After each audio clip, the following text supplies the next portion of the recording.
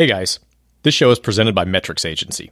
Metrics Agency provides products and services that help businesses simplify data to make better decisions. Own your data. Don't let it own you. Metrics Agency is trusted by the best and most successful brands in the world, and they'll help you transform your business. Get in touch with Metrics Agency today.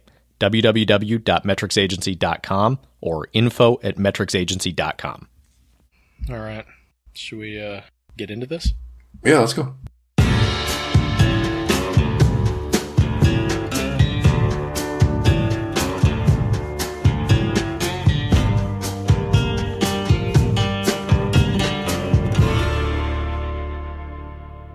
Welcome to episode 6 of Mayhem to Measurement, presented by Metrics Agency. I'm Chris Book, joined by Chris Sietsema. Hello. If you're new to the show, welcome. Appreciate you checking us out. Questions or comments, you can always get in touch with us at info@metricsagency.com or on Twitter. I'm at Chris Book. He's at Sietsema, Sietsema, or you can find both of us on LinkedIn. If you haven't already, we'd like to encourage you to head over to metricsagency.com, sign up for our emails. Great way to stay in touch with the show and stay on top of your analytics game. In the past couple weeks since we launched those, so many have been nice with kind words and shares and retweets, all of that. Please keep doing that. And if you do like the show, make sure you subscribe and drop us a 5-star rating wherever you pick up your podcasts. Today, we're going to deviate from the more curriculum-focused items that we've been covering in recent weeks here.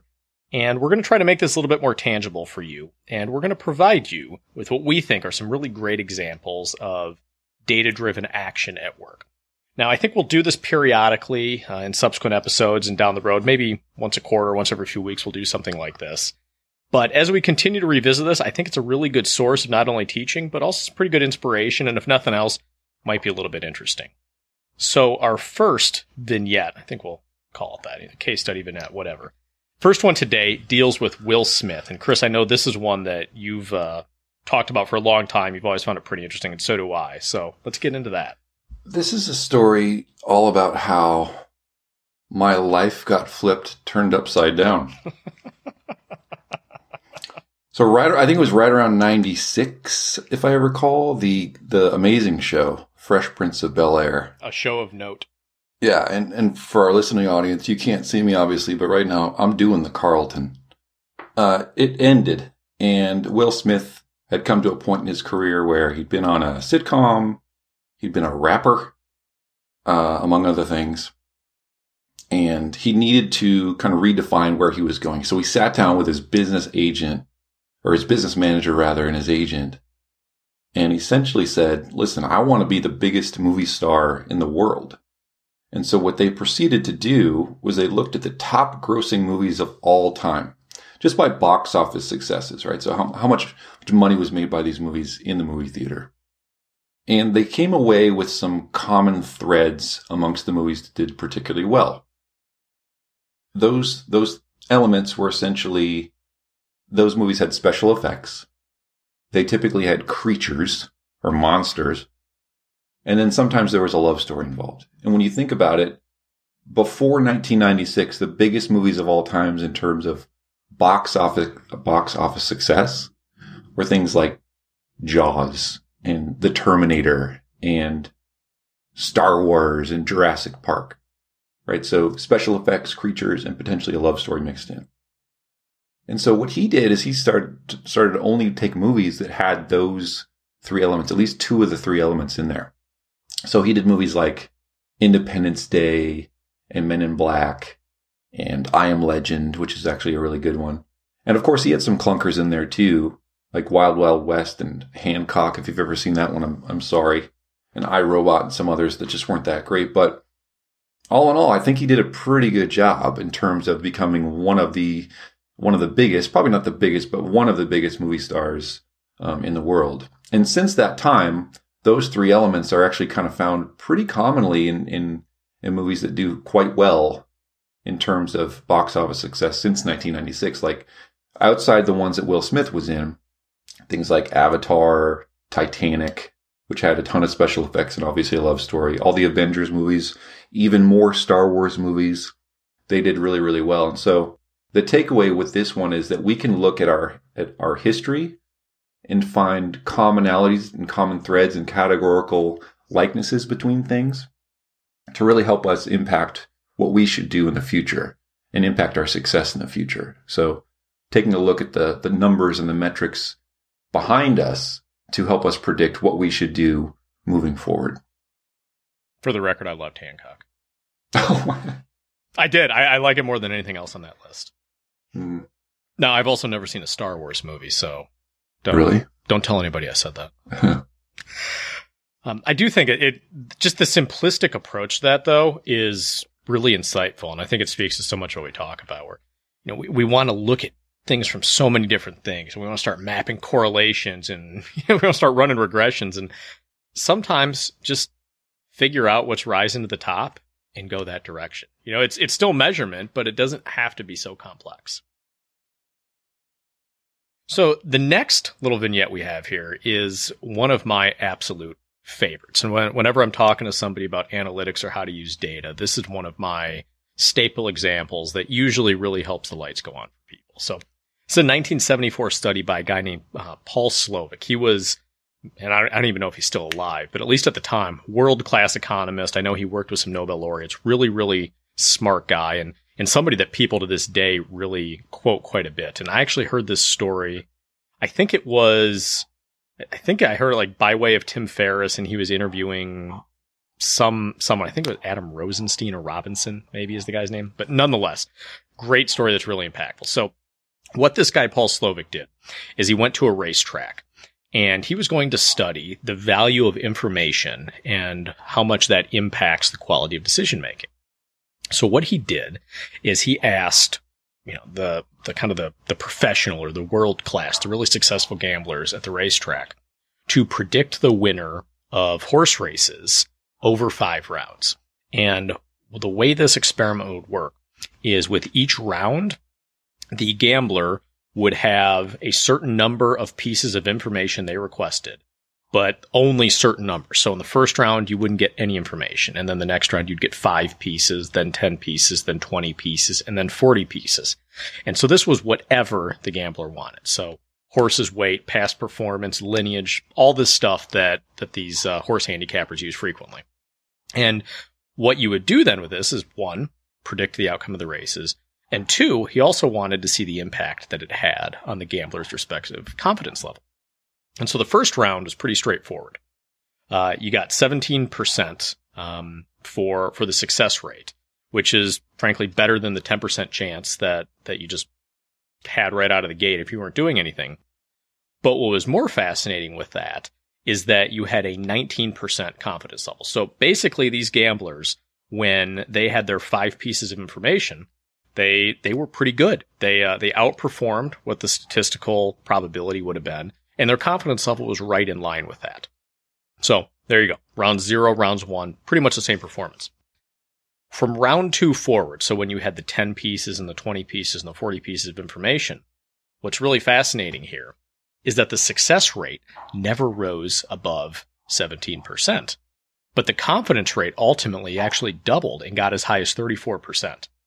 So the more data that these gamblers had at their disposal, remember, these aren't recreational guys. These were professional guys that made their living at the racetrack. But the more data that they had at their disposal, it essentially had no impact on their ability to make a quality decision. And I think that's a very, very clear depiction of what we talk about on this show, with finding the right data and focusing on that rather than trying to focus on all the data. Because beyond a certain amount of data, we do not make better decisions. And that, again, is why it's so important to find what matters and focus on that. I think this really does a good job of showing the risk that organizations have as we become more sophisticated with technology and we start collecting more data. I've worked with organizations where we had entire wings of buildings dedicated to collecting data, and that's all well and good. But if that's not going to be useful, or if that's going to distract you from making core decisions, then it's not worth it at all. So I always found that to be a very interesting story about data simplicity and the actual art of decision making with data. I love it. I feel like going to the track right now. Oh, yeah, absolutely. All right, next story is one that I found really interesting, primarily because I really love horticulture and botany and things like that. People that know me know that I live in a neighborhood that's actually an old orange grove in Arizona. And so Around my house, there's literally 15 orange trees. It's a lot of work, but it's a good time. And it's always a good place to come get a mimosa or a screwdriver or something like that as well. So I can vouch for that. You have the best oranges I've ever had. It's all about the fertilizer. One unrelated question. I guess we'll call it a statistical question. How many oranges does each of those trees put off in a growing season? Oh my God, I don't know. 300? It's a lot. I give a lot away. Because when I was over there the other day, it looked to me like there were at least 200 oranges on each tree. It's probably around, probably like, it feels like 300 when you're picking them, but it's probably more like that estimate, 200 or so. It's an impressive haul. Yeah, thanks. It's a lot of work. So there's a company in Brazil that does pulp production called Fibria. It's a Brazilian pulp production facility. Actually, they have 4 facilities in total. And they grow eucalyptus trees on planted forests. And what that means is a planted forest isn't something they're just naturally harvesting from a random forest. They're growing these trees for the purpose of harvesting them. And eucalyptus is actually really important and a really smart choice because it's pretty versatile. Like with eucalyptus, you can make paper and construction timber and plywood and poles and packing. They do a lot of tissue. So like, for example, a lot of like paper towels and things like that actually are eucalyptus originated or original eucalyptus trees. And they've got a pretty fast growth cycle. So depending upon what you're actually harvesting them for in the production, they could be anywhere from 4 to 5 years, or up to 8 to 10 years, depending upon what you need. And they've got a very narrow root structure, about 8 to 10 square feet. And so you can actually, 8 by 8 or 10 by 10 planting area. And so you can get a lot of trees in a pretty compact space. And this company does what's called cloning. And so they essentially create a similar tree across an entire forest bed. And it's all very similar to the mother tree, right? So they take one tree and clone it so they can kind of predict the properties of the tree and how it's going to grow, what the wood's going to be like when it's time to harvest and all that kind of thing. And so they just started utilizing analytics to a really great degree the past couple of years. They've been collecting data forever, but they really haven't put it much to use until the last few years. And so one of the things they did was they wanted to solve some issues related to growth patterns that were coming up in recent years due to higher temperatures and just changing climate conditions. And so given the fact that they had 14 years of data, they could go back and look at how growth patterns changed during very warm times or colder times, or however the weather was or the climate was compared to how it is right now when they're growing these trees. And they could identify growth patterns and understand how to impact the growth cycle and just the production of their product. And they could really want to identify factors that would slow growth and interfere with development. So they did that. And the other thing that they did is they looked on the industrial side as well. And based upon the quality of the actual wood product that came out of the ground, they could configure their digesters. And a digester is essentially the machine that takes a tree and turns it into pulp, which then is turned into paper or paper towels or whatever. And they did countless studies on the very specific characteristics of individual wood products to essentially understand how they should alter their digesters to harvest the most pulp possible. And so they changed the settings to produce the highest yield. And the results were pretty incredible. So after they started this little analytics process, this gargantuan and daunting analytics process, I should say, not little at all, they changed their yield from 5.3 million tons of pulp capacity in 1 year. The next year was 7.2 million tons of pulp capacity. So just in 1 year, they just insanely increased their level. And they also, in doing that, have been recognized nationally in Brazil and really around the world for their sustainability practices as well. So it's a feel-good story as well. And they own about 2.5 million acres of forest space. Only a portion of that, though, is utilized for planted forests. The rest is earmarked for conservation and preservation of these trees. It's really interesting. That's really interesting, actually. All right. Next one I have is something, this is a little bit of a briefer one, but this is something that I first saw actually when I was in business school. This was a case study that we had to do. And it deals with Toyota and actually predating the Prius. It was just when they had their hybrid technology. And Toyota started making a lot of their standard cars, their Camry and I think the Corolla and other things like that, with the hybrid technology. And they had this great technology. It was going to change the way people used gas. So they put it in their cars. They rolled it all out. And then what do you think happened? Nobody bought it. And they couldn't figure out why. They had done all of their market data. They'd figured out that there was interest in the technology. They figured out that consumers were open to it. They knew that people wanted to do things with an environmental impact, or a positive environmental impact, I should say. So they're sitting there with all these cars that aren't selling, and they can't figure out why. And so something that we talked about in, I think, episode 3, maybe, just about getting to insights and finding the right kind of nuggets and stuff.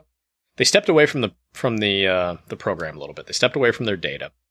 And instead of focusing so much on the actual car and the technology and people being interested in it, they actually focused more on the customers themselves and the underlying motivations for what would make their customers do things.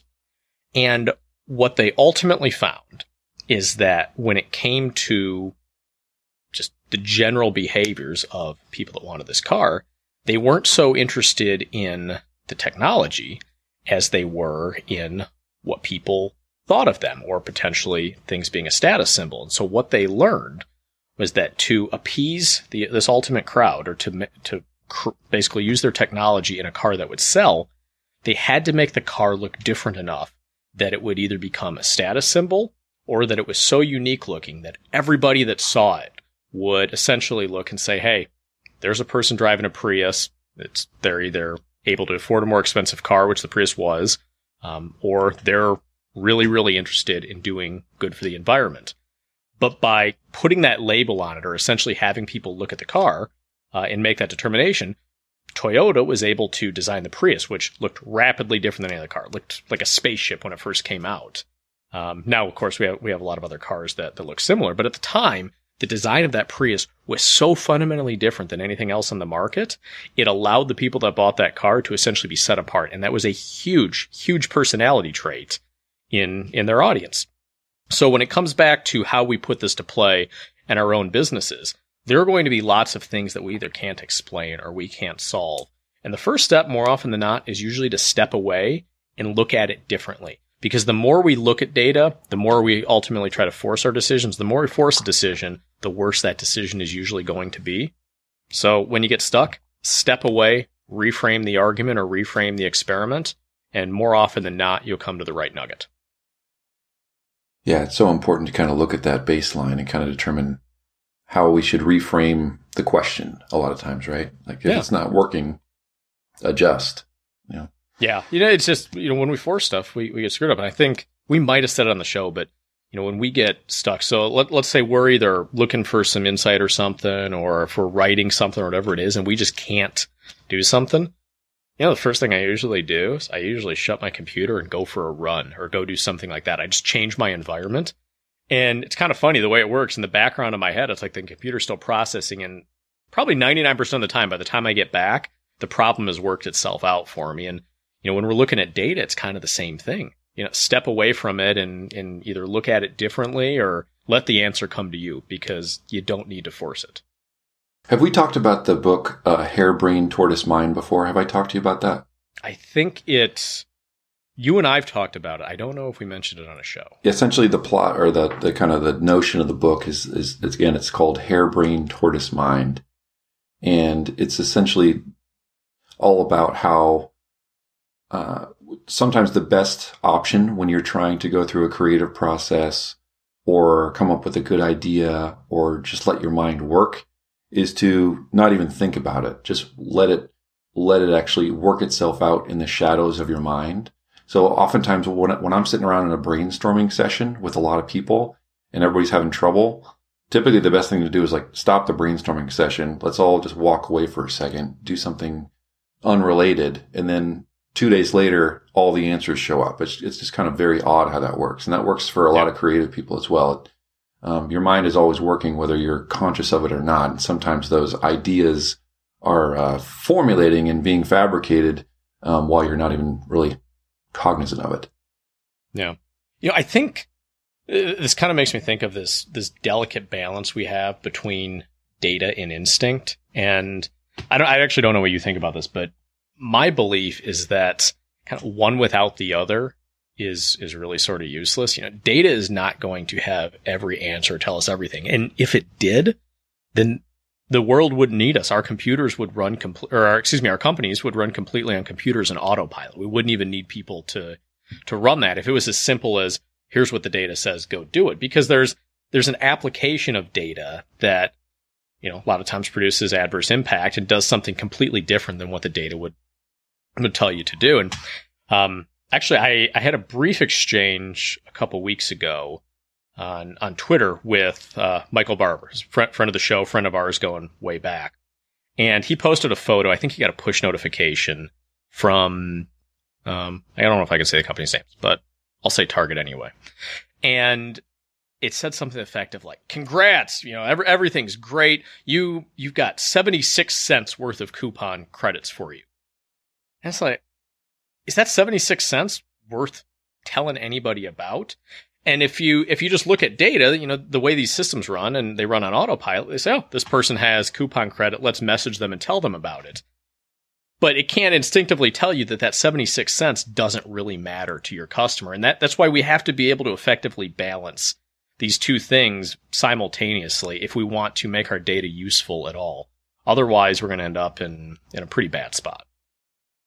Yeah, I think that actually leads nicely into the next one, which is actually from Netflix. So I was an early subscriber to Netflix when it just came out. And I don't know if you remember, Chris, but it had like friend recommendations. So it was almost like your friend watched this, so you might want to check it out too. And I never see that anymore. I'm assuming they just got rid of it. But you could tell that they're utilizing that information to help people get recommendations for movies to watch or shows to entertain themselves with. So they had a ton of data about viewer habits for their service.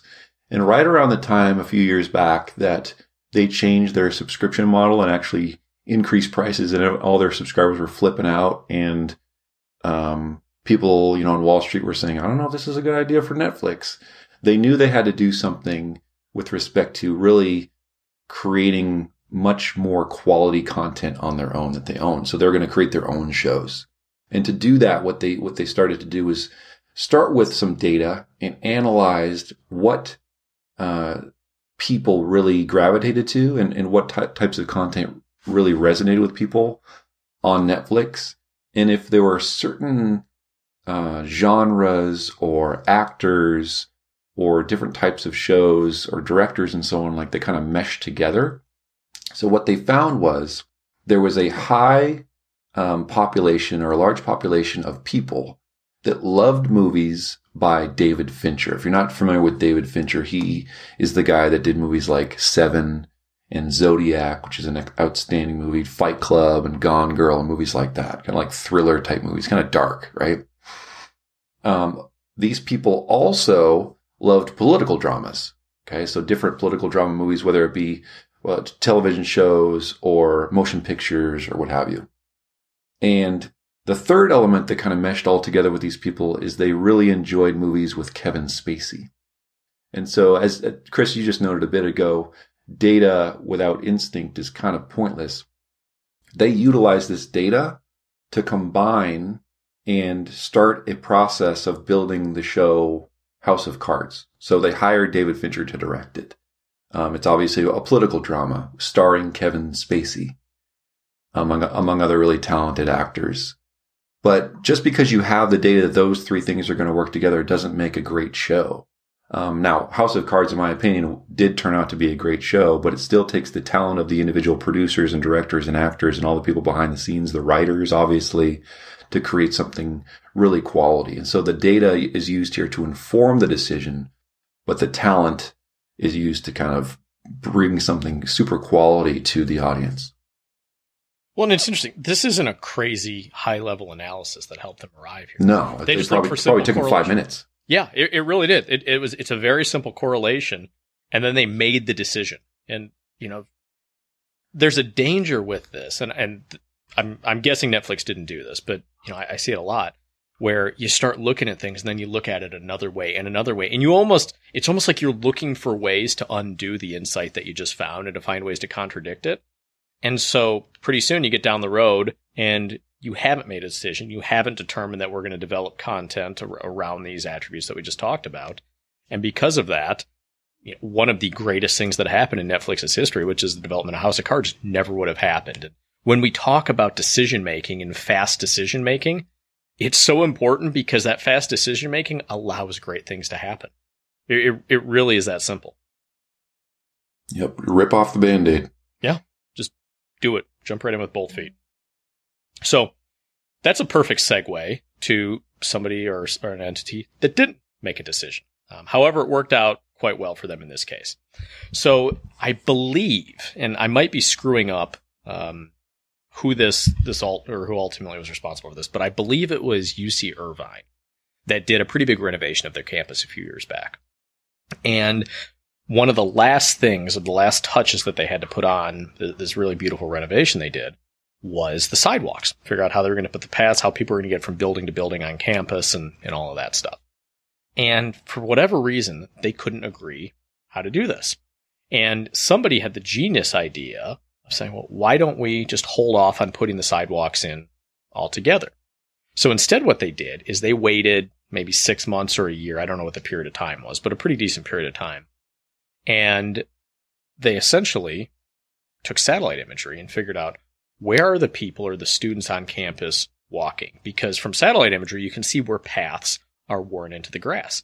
So instead of putting sidewalks somewhere and essentially trying to force your people in a certain direction, they flipped it around, much like we talk about with testing. Said, all right, these people are walking here. That's what they like. We're going to put the sidewalks there.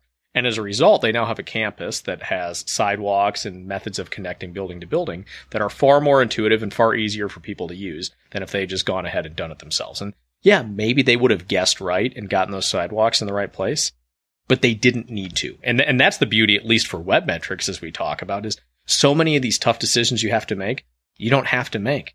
If you just go a little bit hands off and observe it, these decisions are made for you, and they're done very, very simply. Yeah, just make it easier for people. One way to think about it as well is like it's not necessarily UC Irvine's campus, right? It's the student's campus. Sure. It's not necessarily your website. It's your customer's website. So the easier you can make it on whoever is actually using that product or that space, the better your results are going to be. Yeah, and that mindset that you just described there, it's so simple and it seems so basic as we talk about it, but it's not. People don't think that way. They think, I've got my site and I want people to do this on that. And you might want them to do it, but you ultimately have to figure out how they operate and cater around that. It's not a chicken or the egg thing here. They come first and you figure out what works for them and then you make your site play to that. It's not going to be the other way around because you are not going to change user behavior that substantially. Yeah, the focus should not be on control. It should be on helping. Yeah, exactly. That's a great way to say that, actually. All right, last one is bringing it back to sports a little bit here. Chris, you ride a bike every now and again, right? Yeah, and I crash them now and again too. In fact, I'm really good at crashing bikes. But only the expensive ones. Yeah, there are a few that I looked down and saw in pieces that really hurt my wallet a good bit.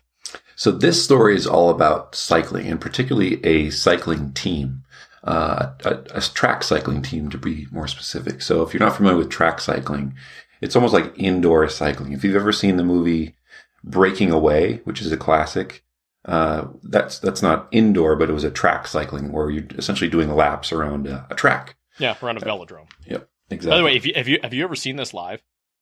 No, I've never seen it. No, it is unbelievable to see live. The just speed, on television.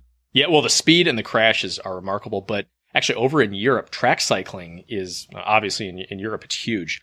But they have these events called 6 days, and it's like bigger than Coachella or one of those big music festivals here. These are 6 days of bike racing, and it is a giant party. There's DJs and music and beer and the whole thing in these great arenas and places like Ghent, and I think they actually do it in London as well.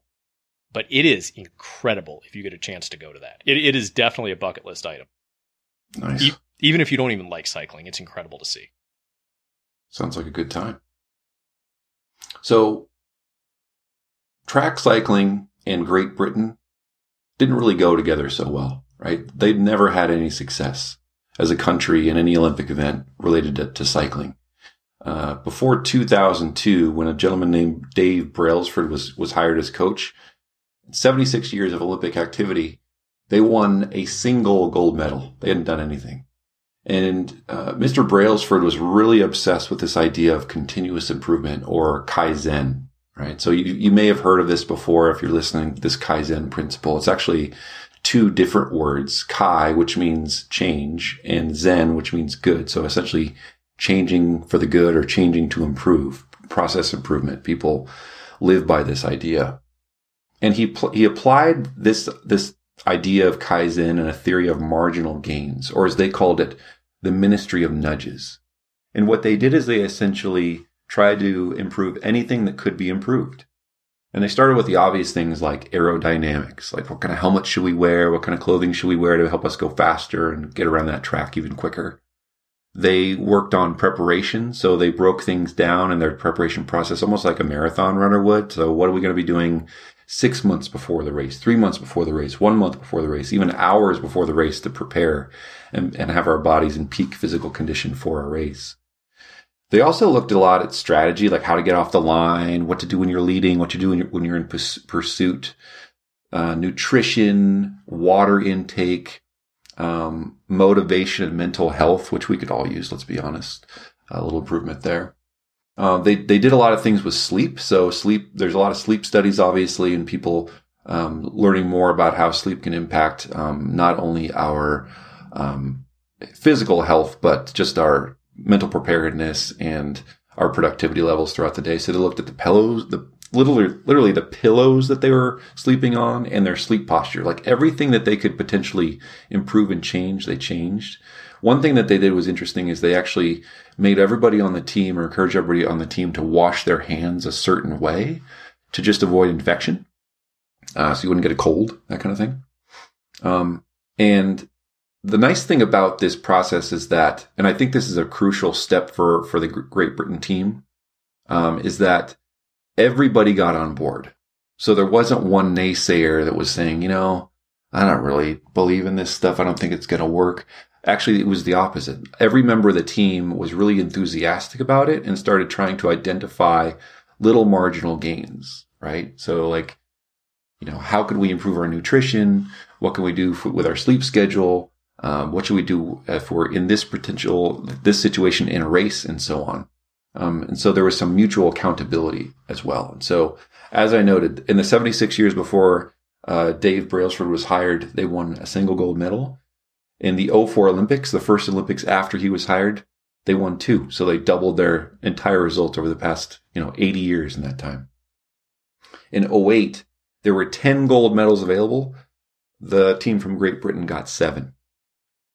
In 2012, which was actually in London, they again got 7 out of 10 gold medals for the available events in track cycling. In 2016, they got 6 out of 10 golds, but if you look at their total medal count, it was 2 times as many as the next closest country. And so the key takeaway here is that if we make observations and make tiny little adjustments, and then make some more observation and make some more tiny little adjustments, and kind of get on that same track of plan, watch, react, alter, plan, watch, react, alter, we can really improve upon our process. Now, one warning sign for this is that Dave Brailsford was also kind of the coach for a Tour de France team from Great Britain. Yep, and they did not have the same amount of success right away that they saw with the track cycling team. And the reason that they kind of gave for that is that the race was different, and thus the success factors were different. They were focused more on the little adjustments and not on the actual goals and the objectives and what it takes to be successful in that type of long, daunting marathon race. So as he put it, they were focused way too much on the peas and not enough on the steak. And so first, it's really important to focus on what it is that we're trying to achieve and what's going to help us accomplish our goals. and then build improvements around that strategy. You know, it's interesting. When Brailsford took over Team Sky, and you're talking about the Tour de France and the Giro d'Italia and a lot of these grand tours, these 21, 22-day races, he took this mindset and he put in a lot of things that now in the professional cycling world are commonplace. But a couple things he did. One, every team's got their big team bus that they drive around on from stage to stage and all that. Mm-hmm. He actually added a kitchen car to that. So you've got your mechanics trucks, your bus, and you've also got a kitchen car.